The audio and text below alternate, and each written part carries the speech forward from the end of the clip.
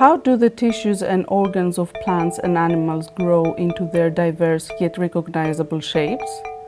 Advances in genetics have identified many genes that shape the forms of organisms.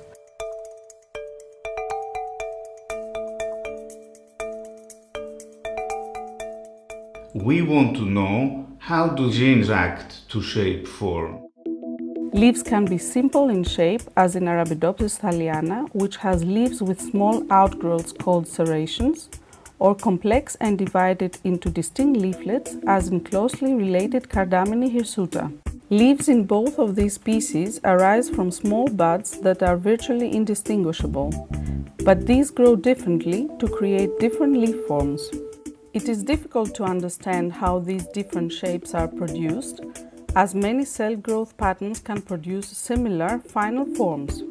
To understand how diverse leaf shapes emerge, we need to know how different genes control the amount, direction, and duration of cellular growth. To address these challenges, we used an interdisciplinary approach combining genetics with advanced imaging and computational analysis. We developed an imaging method that allowed us to measure growth in both species and in plants with altered activity of genes known to influence leaf shape. Then, to compare the growth of these plants, we identified equivalent cellular populations in different samples and evaluated how they contribute to growth. Finally, to clarify how local genetic control influences shape, we employed computational frameworks that connect growth to changes in form. Together, these approaches show that outgrowths in both species are generated by the same basic patterning mechanism. This mechanism involves the hormone auxin and the transcription factor CAC, which create alternating areas of fast and slow growth perpendicular to the main axis of the leaf. How then does the same patterning mechanism make outgrowths into shallow teeth in Arabidopsis, but large distinct leaflets in Cardamine? The culprits here are two homeobox genes that are active in leaves of Cardamine, but not Arabidopsis. Until now, it was unclear how they affect cellular growth to shape leaf form.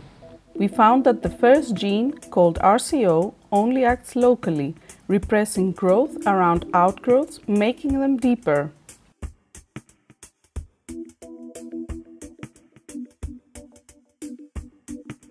The other gene is called STM and acts more broadly.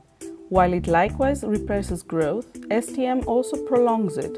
This allows outgrowths to grow longer, giving rise to large leaflets.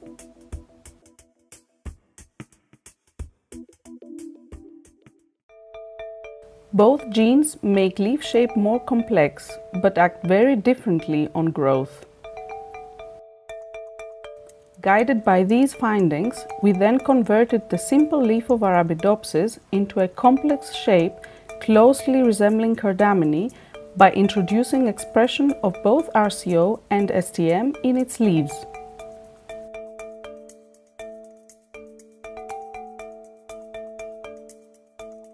We deconstructed complex leaf development into its cell-level elements and used this information to transfer this trait into a different species.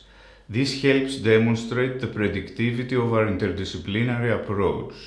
This information may also help us build more efficient crops by tinkering with organ growth patterns.